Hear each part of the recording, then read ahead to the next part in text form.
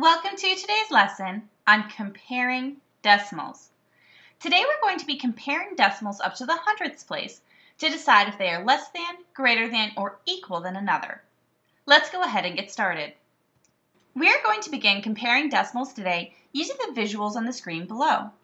We're going to compare our blue visual to our green visual and decide which decimal is larger. So let's go ahead and start with our decimal in blue. As you can see, we have one whole represented that's shaded in.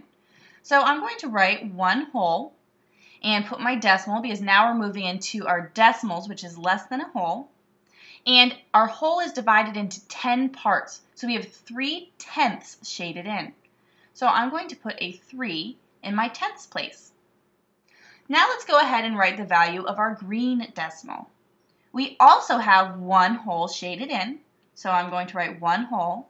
And I want you to notice that I'm lining up my place values as I write these down, and I'm lining up my decimals. Now that I've filled in my ones place, I'm going to move to my decimal value. Now as you can see, this block is not split into tenths like our blue block above. We have it split into 100 different pieces. So each block represents 1/100th.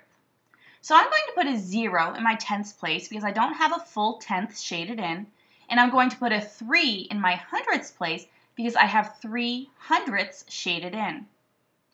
Now, when you're comparing decimals and you make sure you've lined up your place values, you've lined up your decimals, if you have one decimal that's longer than the other, you can fill in a 0 as a placeholder, and that's going to help you keep all of your place values lined up.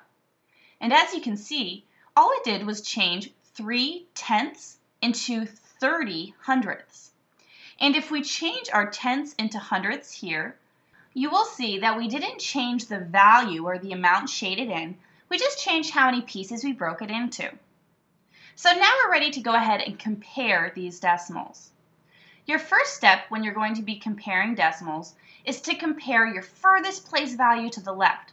That's going to be your largest value. So we're going to be comparing our ones place to start. Now as you can see, both decimals have a value of one whole in the ones place. So that means we need to move over to the next place value. We're going to move to the tenths place. Now we need to compare which has a larger value in the tenths place, since our ones place had the same value.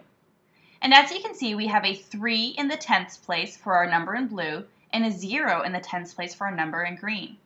But we also can see that with our visual, because we have 3 full tenths shaded in, whereas in our green number, we don't even have one full tenth shaded in. That means that 1 3/10ths is our larger number. Now, if we were comparing these numbers, and we still had the same number in the tenths place, we would just move over to the next place value to the right, and continue on until we found a number that was less than, greater than, or equal to another. Now when we write this out to compare 1 3/10ths to 1 3/100ths, we rewrite it as 1 3/10ths is greater than 1 3/100ths. Let's go through a practice problem together. I want you to tell me if 2 34/100ths is less than, equal to, or greater than 6 24/100ths. Well, first we need to line these numbers up with their decimals. So I'm going to place 2 34/100ths directly below 6 24/100ths, making sure I line up the decimals. Now I'm going to start in the place value furthest to the left. Since 6 is larger than 2, that means that 6 24/100ths is the larger number. That means that 2 34/100ths is less than 6 24/100ths. Let's go ahead and try another one together. Is 1 7/10ths less than, greater than, or equal to 17/100ths? Well, we need to line up our decimals to decide. So I'm going to write 1 7/10ths below 17/100ths.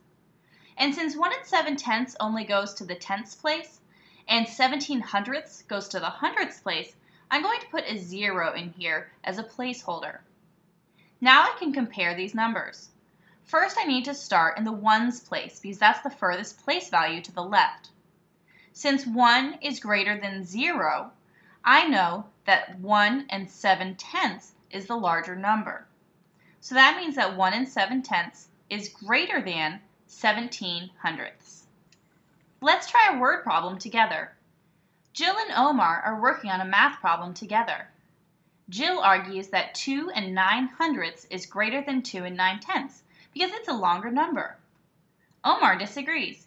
He says that Jill is forgetting a very important step when comparing decimals. Who is correct? Well, before we can decide who's correct, we need to line up our decimals. So let's go ahead and write out 2 9/100. So we're going to write out 2 9/100, and then directly below it, we're going to write 2 9/10. Now we need to make sure that our decimals line up, and that's going to line up the rest of our place values. Since 2 9/100 goes to the hundredths place, and 2 9/10 only goes to the tenths place, we're going to add a 0 to the hundredths place as a placeholder. Now we can go ahead and compare the numbers. We're going to start in the furthest place value to the left. That's the ones place. Since there is a 2 in the ones place of both of these numbers, we need to move to our next place value over. Since 9 is greater than 0, our number in purple is the larger number. 2 9/10 is greater than 2 9/100. Even though 2 9/100 looks like a longer number, since we have a 9 in the tenths place, our 2 9/10 makes this the greater number. That means that Omar is correct. Let's take a moment to review what you've learned in today's lesson. When you're trying to compare decimals, it's important that you line up your decimals so that all of your other place values will be lined up.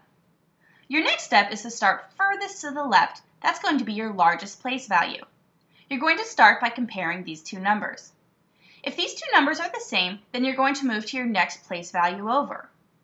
If these two numbers are the same, then you continue on and compare your next place value over.